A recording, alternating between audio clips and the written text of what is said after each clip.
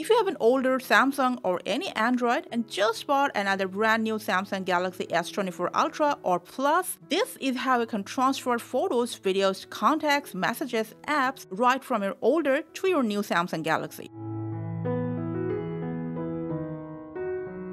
For that, make sure both of your phones are near through the whole process. Both of them should have enough charge.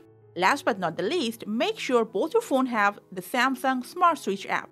If you don't have it, you can just go ahead and download the app from Play Store. Now first, I'll show you how to transfer if you have already set up your phone. Open the Smart Switch app, and from here, tap on Receive Data. In your old phone, make sure to open the Smart Switch app as well. Here, tap on Send Data.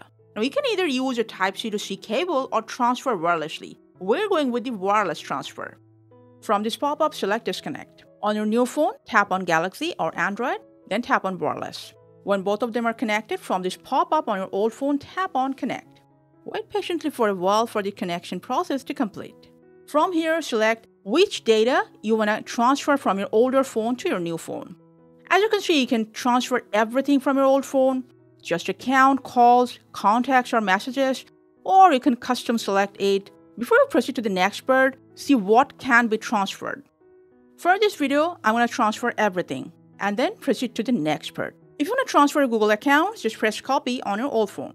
Enter your old phone's lock PIN, press done.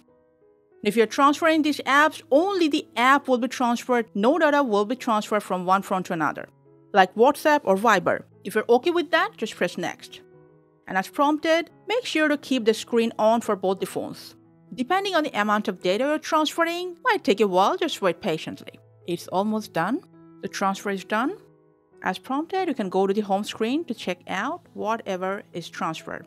As you can see, some apps are still downloading. I can already say whatever I had in my old Samsung phone exactly transferred to my newer one.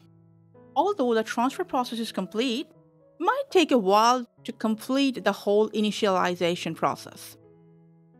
As you can see, all my photos, videos, apps, contacts, everything is fully transferred from my older phone to my new Samsung Galaxy. If you're setting up your phone for the first time, follow the prompts, and when you end up in Easy Setup page, just tap on Galaxy or Android device for the transfer process. Scan this QR code with your old phone's camera. Open the link from your old phone. Put down your old phone's screen lock password when prompted. Continue. Wait patiently for a while when your new phone is connected to the same Wi-Fi that your old phone is connected to. From this prompt, to transfer, tap on Next. Next again, and allow it from here. Select which way you want to transfer your data. Wait for a bit when these two phones connect with each other. And after that, as we have shown you earlier in this video, the rest of this process is exactly the same. Hope this video helped you in that transfer process. Thanks for watching.